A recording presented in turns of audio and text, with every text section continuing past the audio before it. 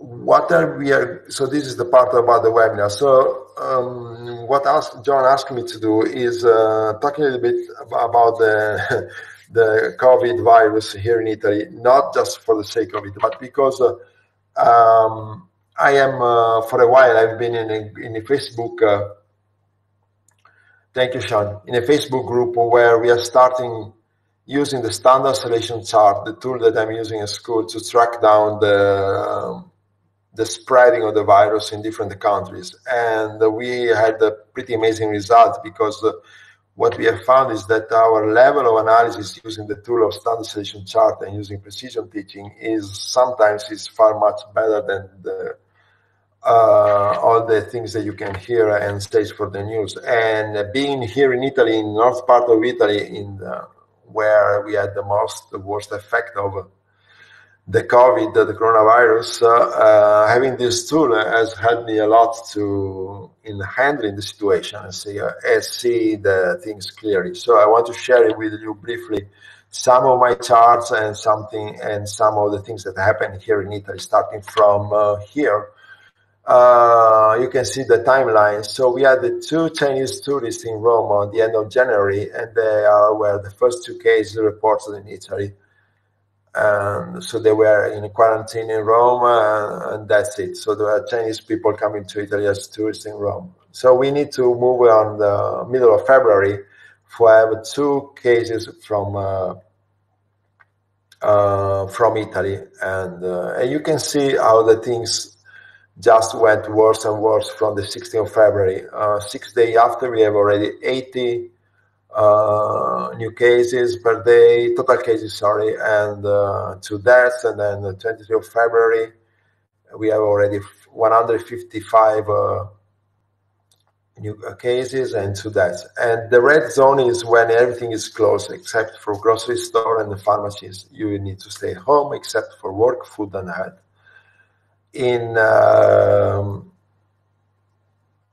The things done at the end of February didn't work, so we need to take our government took a new act in 8th of March, and so the Lombardia and the north part of Italy, where the virus is spreading and having its worst effects, were declared a red zone, so we can't go.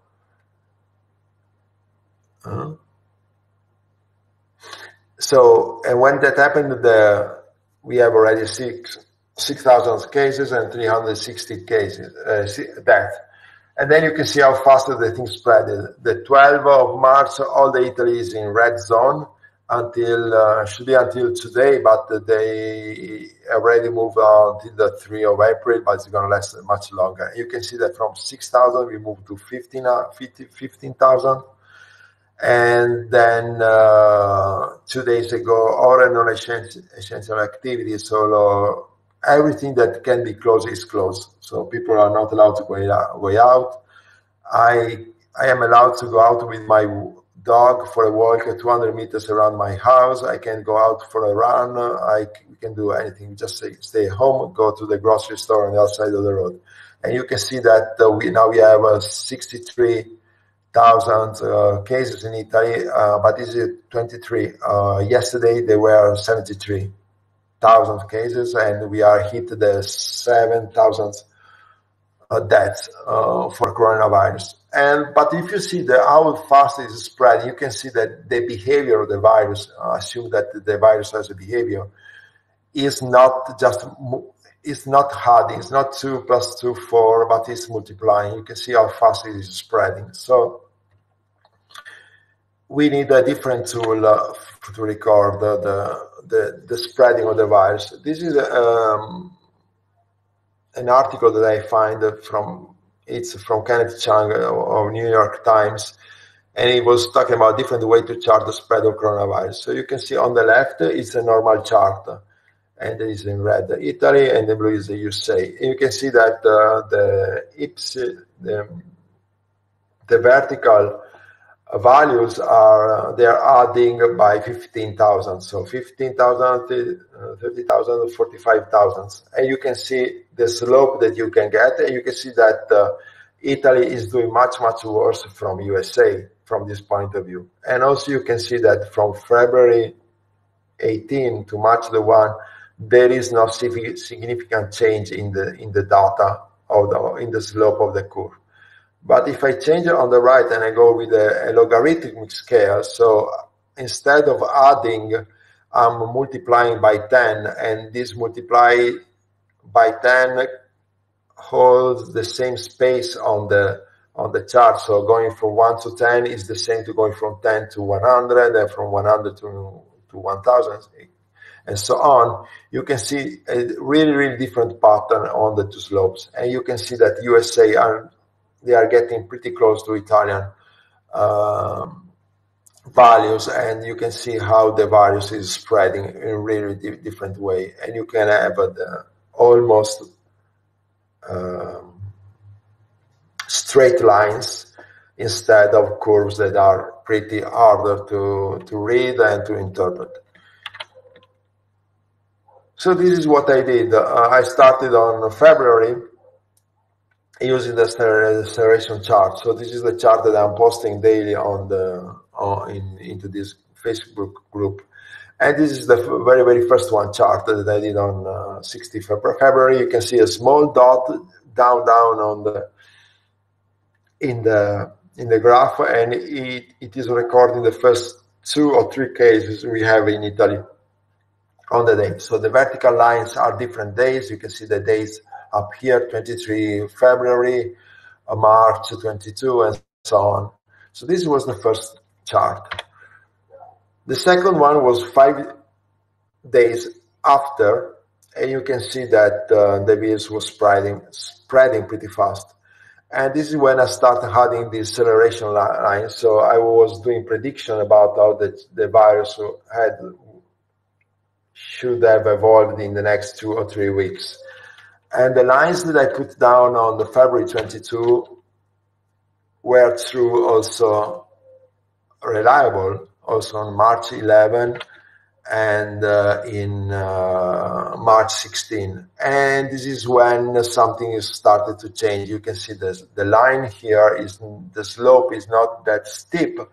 It started a little bit decreasing. So this is when we decided to chart a new acceleration. And even if the virus was still spreading, nevertheless, there was some small sign of improvement of the situation. So it wasn't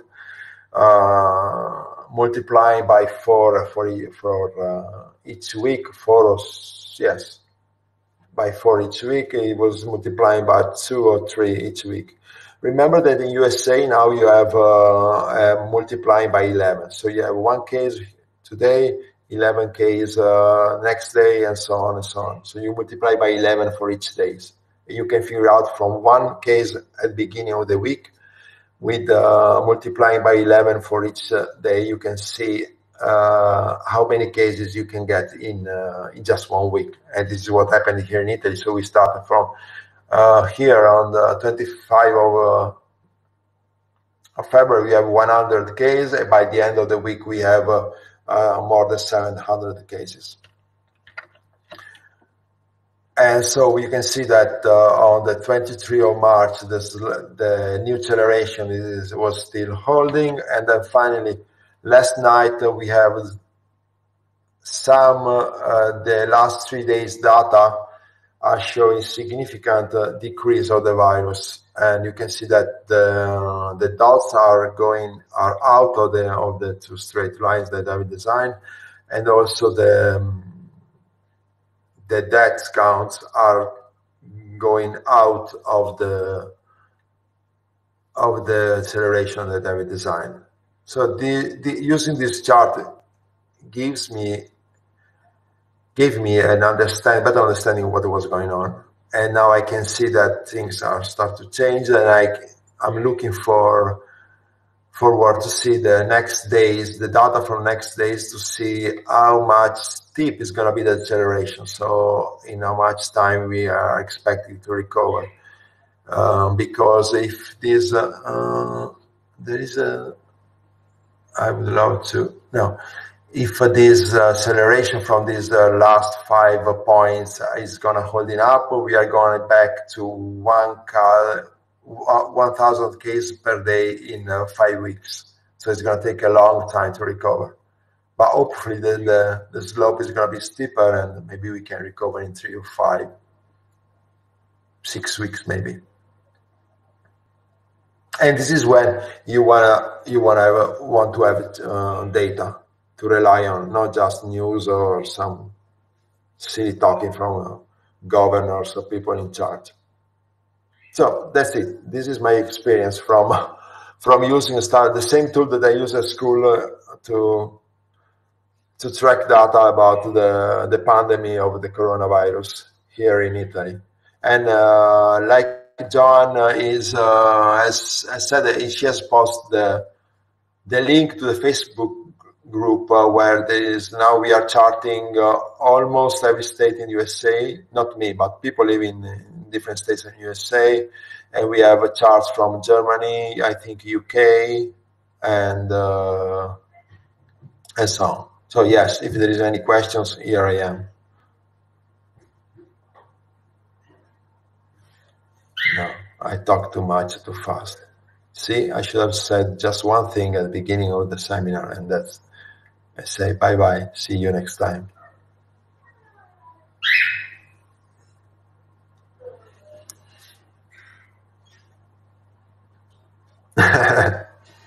Okay, I can give you again my email if you want. I'm going to leave you my email on the screen, so if you have any question you want to write me.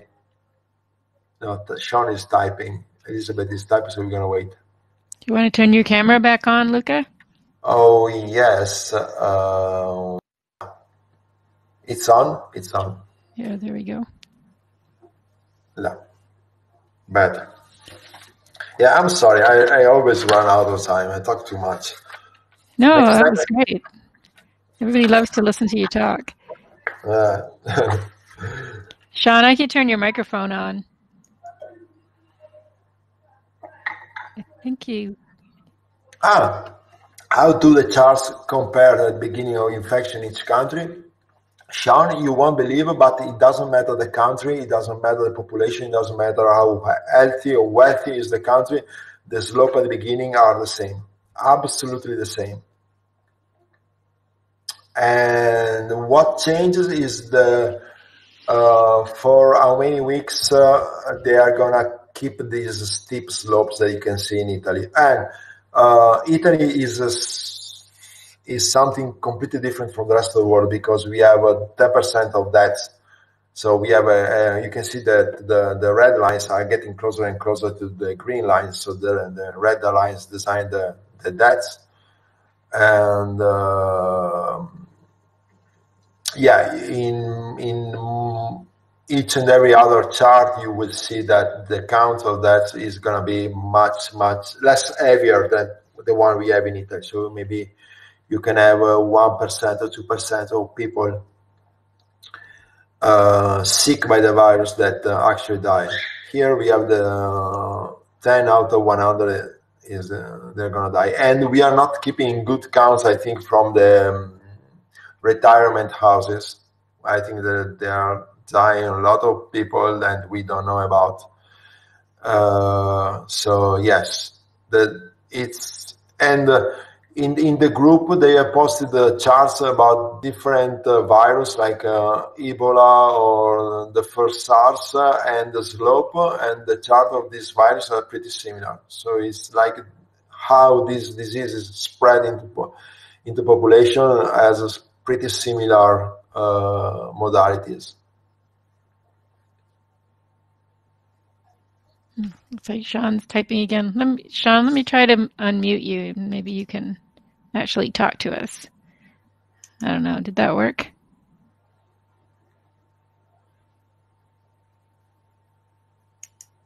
Yeah, Sean is saying that it was so from the group. Yeah, because Sean is in our group.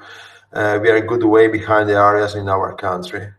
But again, the infection starts off similar area to area. Yes, it starts similar. And what is really different is the rate of death, which is incredibly high here in Italy. And especially in the north part of Italy, in Veneto, where I live, and in Lombardia. But I think it's because we have one of the most polluted environment in the world. So and we have a really old population. So the mean age of the deaths are about 80 years old, 75, 80 years old. So pretty old population. Well, a nurse just died this morning in Mount Sinai Hospital. A young, healthy nurse. So that's not good news. No, that's not. We have one, two, I think from what I can remember, 2 or 3 cases from healthy young person dying from the virus in Italy. This, you're welcome, Sean. Yeah, so the solution is just stay at home, keep your contacts as few as possible, and then wash your hands and all the other kind of stuff. That's the only things that we can do. And apparently it's working because if you see the chart on the screen, when the red zone was declared, we needed 2 weeks, exactly 2 weeks, so 14 days, which is the period of the incubation of the virus. We need 14 days, exactly 14 days to see some of the results from the red zone. The council's deaths are not seeing that results because I think that's are behind of 14 or 10 or 14 days. So we're going to see some improvements in the death rates in the next days.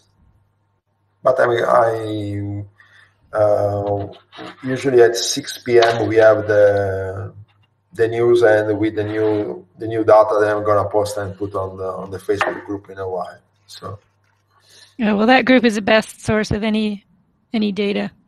Yeah, that's pretty much all I'm looking at now. I think you don't need to watch many other things. Just follow the rules that you are given and watch. If you want to be a little bit, both concerned about a little bit relieved from when the data starts showing some progress, just look at the chart and don't look at the linear charts that you can show you just steep slopes going up and up, because the charts can take in all the data they are putting in, because it's going to take huge charts. In here, I can chart from 1 to 1 million counts per day. So I can count forever using just this tool. So